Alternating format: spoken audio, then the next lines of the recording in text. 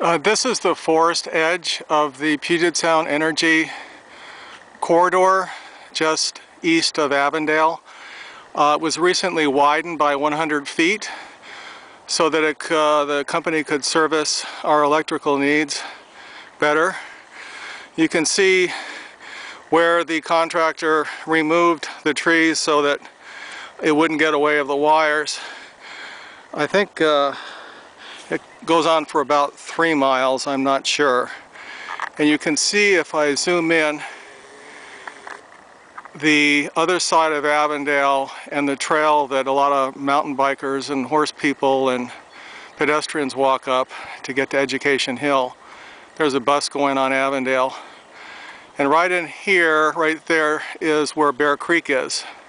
And they did the contractors for PSE did a enhancement of the creek and the associated wetlands. And I'll just continue around to show you the rest of the forest. It's second growth, and bring you around to a pathway that, or an area that they cleared out that leads to a trail that goes across the creek from Avondale over to Farrell McRitter.